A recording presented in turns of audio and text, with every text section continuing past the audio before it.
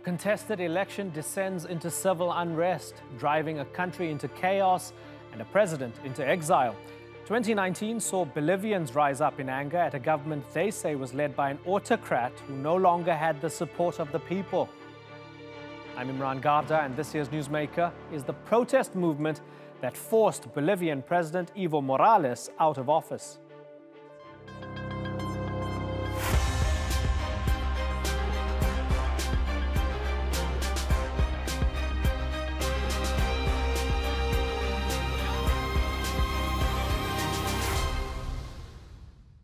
All this week, we're looking back on one of the major themes to make the headlines this year: anti-government demonstrations. Some were bloodless, many were not, as was the case in Bolivia. The country's president warned leaders not to stain themselves with blood as protesters took to the streets, even though it was him they were angry about. Latin America's longest-serving leader wasn't supposed to be allowed to run a fourth time until he ignored the results of a referendum on limiting presidential terms. With many people questioning if he won the October election fair and square, things soon turned ugly. Adam Pletz reports on what sparked the protests and why each side blamed the other for the violence. Violent demonstrations on the streets of La Paz. At least 3 people have been killed and dozens more wounded. Protesters accused President Evo Morales of stealing his election victory through fraud. After an unexplained 24-hour pause in the ballot count, there was a decisive shift in Morales' favor. Regional politician Luis Fernando Camacho, who is the president of Santa Cruz's Civic Committee, has become a symbol of the opposition. We are very sorry. What we want is for peace to return to our country, for hatred, confrontation and racism among Bolivians to be set aside, but above all, for us to have a country with peace and hope. But the socialist leader, who is in his 4th term, seems intent on putting up a fight. Y cuando no pueden ganar las elecciones, inventan el término fraude. Ahora nos damos cuenta que no había sido fraude, sino golpe de Estado. Morales has backed an audit of the vote by the Organization of American States, which is expected in mid-November.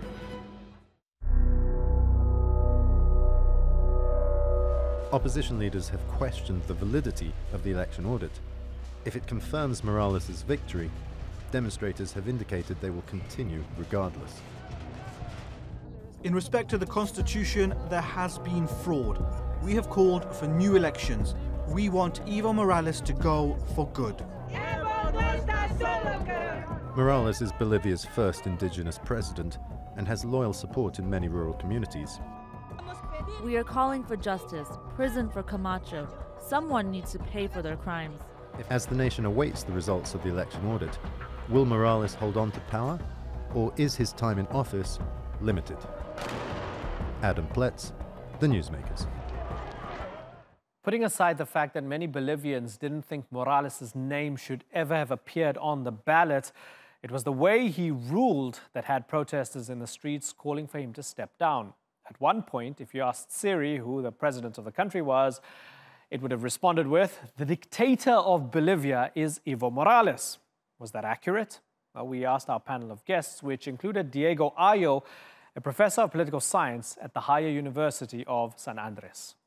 I can accept that. We needed to separate some categories. We needed to understand that at this moment we have 3 kinds of governments, 3 scenarios in which we could land. The first scenario is the democratic scenario. It's the scenario we are needing. We are trying to get as the final result.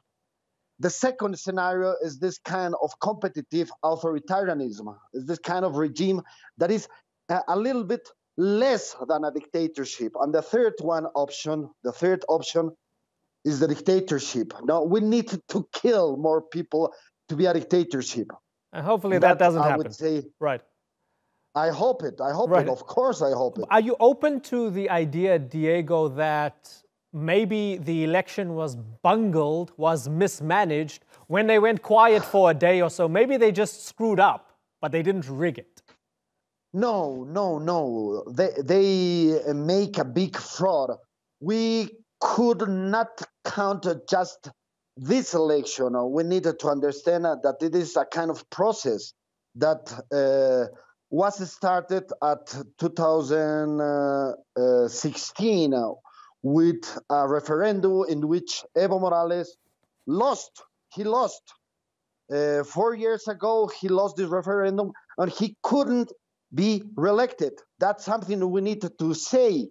And the next years, 2017, no, and 2018, they talk with the Constitutional Tribunal and they talk with the Electoral Tribunal, not just trying to make them weak, just ordering them to stop making things for the benefit of all Bolivians, no? Right. And this election is the final result of all this combination of things. Yeah, it's been building up for a long time. That seems to be clear.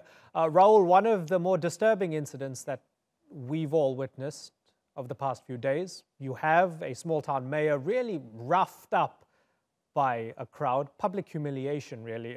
Patricia Arque, the mayor of Vinto, now a member of the president's party, as far as I'm aware, also of indigenous extract. It was more than just this idea of, you know, protesting against somebody's policies or support of Morales. There was an element of a ritual public humiliation. Would it be fair to say that there was an element of racism connected to that, and that there might be an element of racism within the opposition movement? Yes, I think so. I think that there is in this country much of racism. It is sad to say that, but we have those instincts. It is sad. You're seeing now the scenes there. The mayor was really humiliated, maybe beaten, we don't know, painted, and this is a horrible scene. There is an explanation. There is no justification with this, but there is an explanation, and the mob thought that this woman gave information about the protesters, and one protester got killed. So the mob was really angry about this, thinking that she was the person that made this protester finally killed. But anyway, there is no justification for this violence. Right. Martin Sevak, would that be something to keep in mind when we hear Morales and those close to him, the vice president and others, come out and say the other side wants to stir racial animosity here? So there seems to be a feeling that this has been hard fought from our end. When we came to power, we made all these changes, we gave dignity to indigenous people, and those people who are protesting this election want to roll all of this back. Yeah. Let me step back, and the government is saying that there is a coup d'etat. I don't believe that there's a coup d'etat. There's a lot of anger against the government. And I would say that part of that anger is racially motivated, because as Raul said, there's a lot of racism. And for many, many Bolivians, still it's unbearable to deal with Evo Morales in president, because he's indigenous, because he comes from a very poor social background, etc., etc., etc. And the new like paying a lot of attention to Camacho, because Camacho is emerging as the new Bolsonaro in Bolivia, with some statements that can be really a contribution for more violence. Diego Ayo, is Camacho emerging as a new Bolsonaro in Bolivia? It could be a new Bolsonaro. He is really a religious guy, you know. But we have to say emphatically that it's not a totally racial motivated problem. That's something we need to stress on. The President Morales is saying every single day that there is a racist problem, and they want to create this racist problem. They want to separate us with these excuses, with these arguments. But we need to understand, for example, that in, I don't know, San Julián in Santa Cruz, there's another department, we could work with indigenous people, with the peasants, very, with all the things under the table. We could work with them.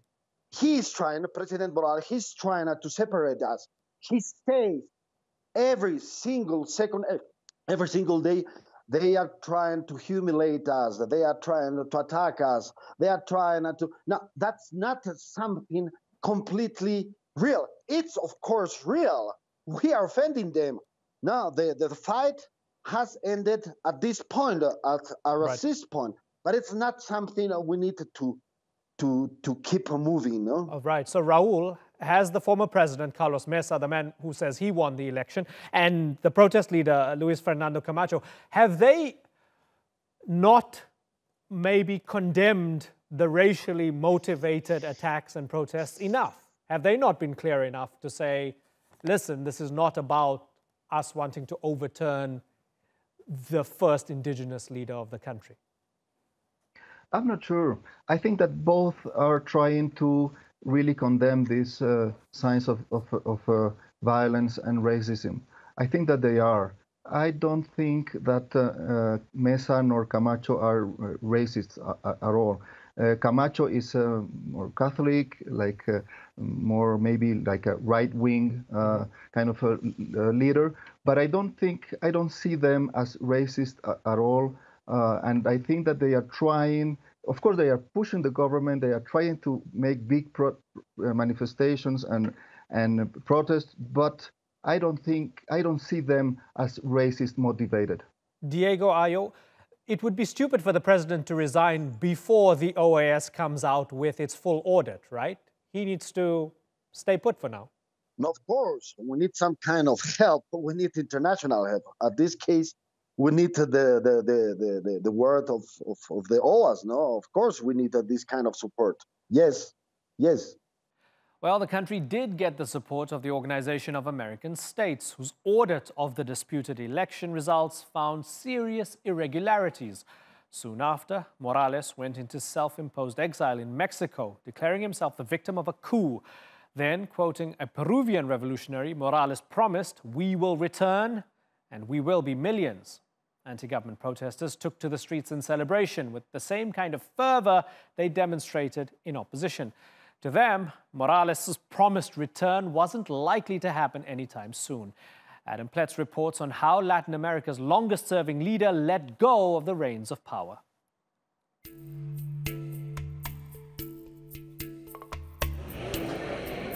On Sunday, Evo Morales resigned as president of Bolivia, a decision apparently triggered by the police, army and other institutions ending their support for him.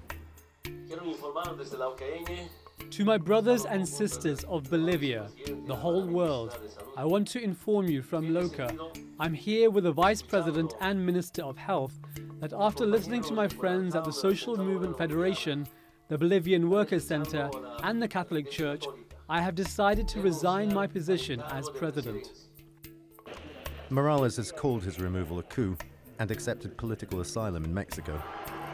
Some protesters are celebrating his resignation, but his departure has also led to fighting in the streets of La Paz.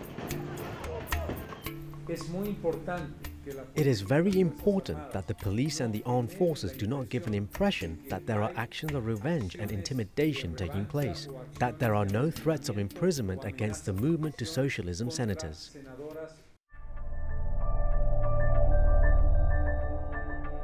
Left-wing leaders across Latin America have expressed their support for Morales. El ejército de Bolivia pidió la renuncia del presidente. The Bolivian army requested the resignation of the president, and President Evo Morales decided to submit his resignation to avoid a civil war. Therefore, it's a coup, because the army requested the resignation of the president. But right-wing politicians say his departure is a victory for the Bolivian people. I am hoping for a peaceful and quick transition that will lead to a presidential election. Indeed, it was the great demand of Bolivians in the streets. They were together, united, demanding a transition that the government leave due to the fraud.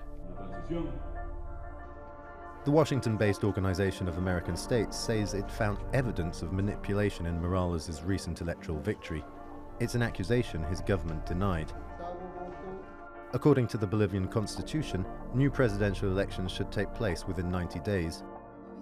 Opposition lawmaker and Senate Vice President Janine Áñez has become interim president. Morales says he will return with more strength and energy. But was his removal the result of popular democracy expressed on the streets? Or was he forced out by a coup? Adam Pletz, The Newsmakers. So, was it people power or a coup that forced Morales out of office? He claimed the latter, but some say that does a disservice to the people whose sacrifices on the streets drove him out. At the time, Morales also claimed that his only sin was being indigenous, a trade unionist, and a coca grower, hinting at the pervasive issue of racism that exists both within society and institutions. It was an undercurrent throughout the protests and the catalyst for a lot of the violence that took place. I asked Marika Riethoff if she expected that violence to continue. We have already seen problems of police violence between different groups, both supporting and opposing Morales. My reading of the situation is that Bolivia has become very polarized, which is also reflected in both the election results and in the opposition and support for Morales. What is very worrying is that indigenous rights have become a symbol of the opposition to Morales, in the sense that they have become an object of hatred, of racism. And in that perspective, I worry about the position of indigenous people, whether the expansion of indigenous rights will continue or whether Bolivia will take a step back. So I wonder, that's an interesting point. So Raul, I wonder, when we look at the different players here, so we have the deputy leader of the Senate, Janine Áñez Chavez, who's currently in charge for the interim. We have the protest leader, Luis Fernando Camacho, the former president, Carlos Mesa, who ran against Morales and said he won the election. With all of them in mind, can indigenous Bolivians trust them to ensure that they can still have their rights as equal citizens?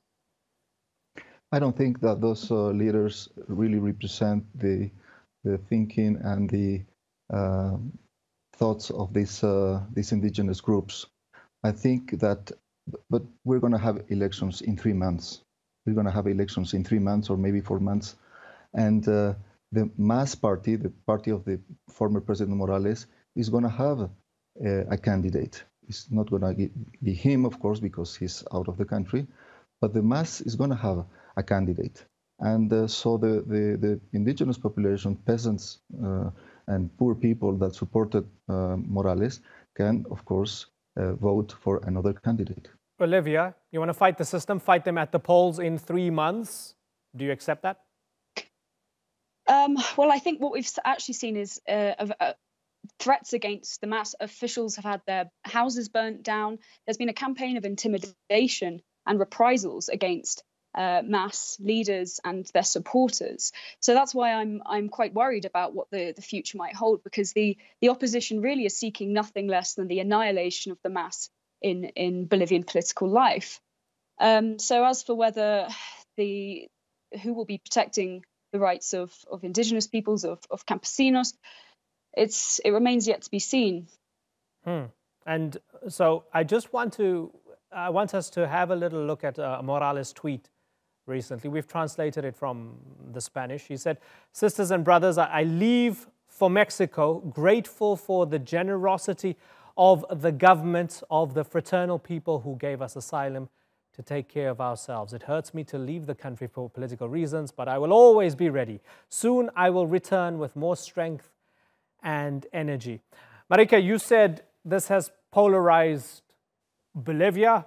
Arguably, it has polarized Latin America and even the world, as the news has broken over the past couple of days. And we're seeing the geopolitical battle lines drawn. So the Mexicans are saying, okay, we'll take care of you. The Argentines come in and condemn it.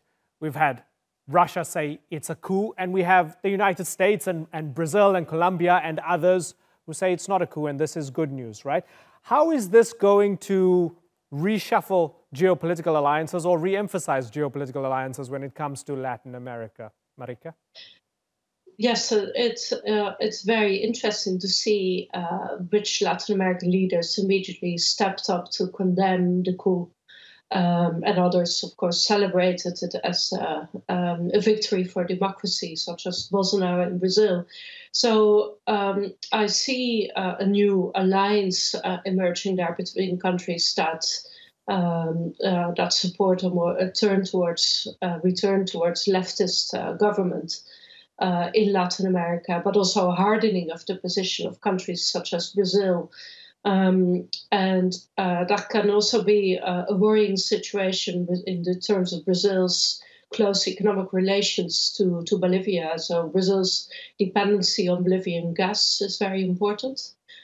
So Brazil clearly has a stake in what is going to happen in Bolivia. And I expect Bolsonaro's position to be problematic because he clearly supports what has happened and also new elections. But that could lead to a situation where Bolivia has a government which is less supportive of indigenous rights. Right. Raul, how do you feel about that? The fact that people superimpose pre-existing ideological models on what's happening here. So you have those who say, well, thank God this is the death of Bolivarianism and the left and so on. And there are others who are saying, you see, this is just yet another example of the right wing resurging and knocking out any decent leader who wants to take care of the poor in our region. How do you feel about that as a Bolivian? It is very interesting that in general, the left in Europe and the left in the US and Canada, they think that this is a coup. And they think that this was a very unfair way of treating Morales. Of course, that sentiment is also in Latin America, for example, in Argentina and Mexico. But in general, the region, our neighbors, are not really saying that this was a coup. Last night, when Morales had to go to Mexico in his plane, Peru and Ecuador didn't allow the plane to go through their airspace. And those are not right-wing countries, extreme right, like Vizcarra in Peru, Moreno in Ecuador. And they allow the plane to go through their airspace. This is for one reason. It's because Morales was an authoritarian leader that wanted to stay in power forever. And but of course, the left in the U.S. and in Europe and in England, they're saying that this is a coup. But in the region where they are closer and they understand better what is going on, they say that this is not a coup. This was a revolt, a popular revolt against a president that wanted to stay in power forever.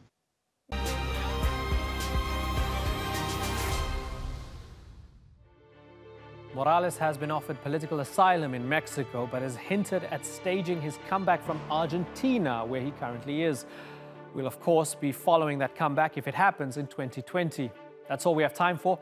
But before we go, we'll leave you with some of the most striking images from Bolivia's anti-government backlash.